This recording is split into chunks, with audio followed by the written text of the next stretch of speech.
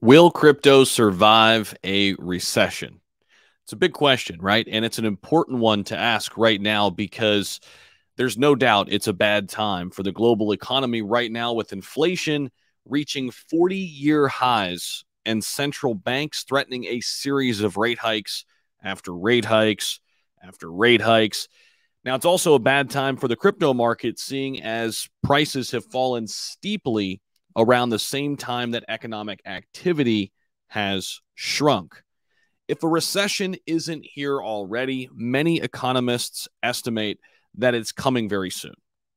The largest in the world, the US economy, contracted or decreased by 1.6% in the first quarter of 2022. And even if it somehow doesn't contract in the second quarter, a growing number of economists are predicting a recession in 2023. Heck, we may be in a recession right now in 2022. But there are some good signs that we want to talk about in this video that maybe point to a short-term fix, if you will, given the prices of some commodities. So we're going to talk about that and also talk about the overall crypto market and what it could look like after a recession hits. Let's say the recession hasn't hit yet. What will the crypto market look like after it does hit? Well, opinions are mixed on whether we'll see a real severe recession in the coming months or years. And it's also mixed on whether any such recession would have a huge impact on major crypto assets. Now, a lot of people believe that it will have an impact on smaller cap assets, smaller NFT projects, especially the ones who have abandoned their projects and are not working hard in a bear market. Now, there's an argument that crypto asset prices are not correlated with the global economy so much as stock prices, which could rally again, stock prices, that is, if inflation subsides and rate increases stop. When and if those rate increases will stop, well, we don't really know. But there's no question a recession or whatever this is already hurting crypto. And of course, some of the huge events that we've seen with Luna and Celsius and Voyager are also making a huge impact. Now, let's jump in here. And it says many economists and analysts seem to agree that the U.S. and many other developed economies are already in a recession, given that the technical definition of a recession is 2 consecutive quarters of negative growth. If that's the technical definition we're going by, then yes, we are in a recession. Now, recent surveys of consumer confidence are showing their worst readings for decades. People are feeling the pain and are cutting back on investments as well as on spending, which is what you do when you're in a recession. This is coming from Glenn Goodman, a crypto asset analyst and author of The Crypto Trader. He also says the bottom line is 2022, and I love this, is the hangover from one of the biggest asset price bubbles in history on the back of unprecedented liquidity, fiscal, and monetary. I agree 100%. 2021 was a blessing for anyone who was invested in tech stocks or crypto or, these NFT projects that absolutely went bonkers.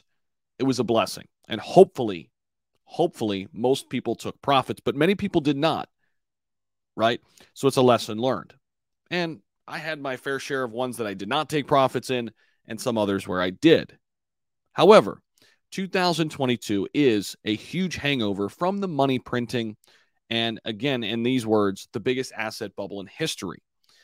Now, if we scroll on down, there's something else I want to get to. For the immediate future, we're looking at some things in terms of commodity prices, which are plummeting. Oil, gas, copper, cotton, wheat, corn, and many other vital commodities are now way below their peak prices. This should, in theory, help bring inflation down, said Goodman, in the immediate future. Of course, looking at this more macro, the rest of the year into 2023, we shall see. Indeed, oil prices have been falling repeatedly over the past few weeks, which is good to see. I did see it below $4, which I know sounds crazy that we're excited about that. Below $4 down in Georgia. I'm like, okay, that's a good sign, right? This may end up with instigating some kind of self-corrective mechanism, though, if these commodity prices continue to fall, with the reduced prices eventually prompting more economic activity and growth in the stock market and in crypto. However, that will mean the U.S. economy starts to recover quickly, but how long this relief will last is anybody's guess. That's the big question. We're now in a highly volatile economic environment, so it's almost impossible to look much further ahead with any degree of confidence. And of course, the other macroeconomic factor at play, the war. We don't know when that will end either, and it's drastically impacting every single part of the world. Now, in this environment, McGlone, another analyst, says he expects Bitcoin, U.S. long bonds, and gold to be top performers. Interestingly enough, gold has outperformed Bitcoin for the first time in 11 years, although he accepts there will be bumps in the road as the economy gradually stabilizes. According to Glenn Goodman, the other analyst we referenced earlier, he says we don't need a return to economic growth to kickstart the crypto market. We just need a recovery in the NASDAQ index of tech stocks. Cryptos have been highly correlated with the fall in the NASDAQ since November, and they've been highly correlated with tech stocks for quite some time since that fall as well. This is what he told CryptoNews.com. Basically, Goodman's prediction, the other analyst, he says that stocks will rally as soon as inflation starts declining, and the Fed indicates that they will stop or limit lowering the rates. Of course, when this is going to happen is anybody's guess.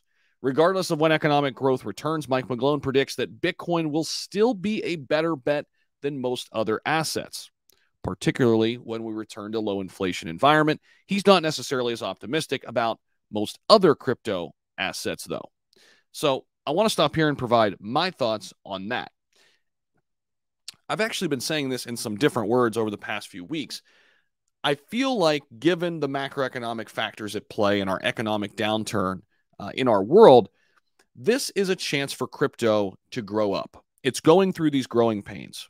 Will meme coins be here in 2023 at the same rate they were in 2021? Probably not. Will there be over 18,000 cryptos that don't have a lot of utility being heavily invested in when we get some type of clarity on regulation? Probably not. We may be moving past this cycle and the cryptocurrency journey, the journey of the industry, that is. And eventually, there will be big winners. Who all those big winners will be, I don't know. My best guess is that Bitcoin, Ethereum, the likes of Cardano and BNB and XRP will probably be in that list. And there will be others. There will be some surprises. But right now is not a time to degen or invest in small caps like crazy. Right now is a time to invest in Bitcoin. Right now is a time to invest in Ethereum. And I'm not telling you to do so. You have to make that decision. What I'm saying is blue chips. And also, it's a time to diversify your overall portfolio when it comes to all of your investments, whether that includes real estate, stocks, and crypto, or just crypto. It's time to take a look at your portfolio and really start to analyze it. Go through it with, a very critical eye and say, listen, there is going to be more shakeout, right? There's going to be more companies that acquire other small companies, maybe even tokens and coins that get acquired by bigger projects. That will happen too. And ask yourself, what do you want your portfolio to look like if we get a huge recession? What if we go into a year-long recession? What do you feel comfortable holding in your portfolio? Ask yourself those questions, and hopefully that helps inform you on what we should be thinking about, what we should be doing during these times in the cryptocurrency market. Personally speaking, I'm diversifying into stocks a little bit more right now, ETFs and mutual funds. Been buying Apple as well. But I've also been adding to my highest conviction crypto assets. Been buying Bitcoin and Ethereum every single day since April 1st. I've been adding to Cardano. I've been adding to Gala. I've been adding to Crow. I've been adding to the highest conviction plays in my portfolio.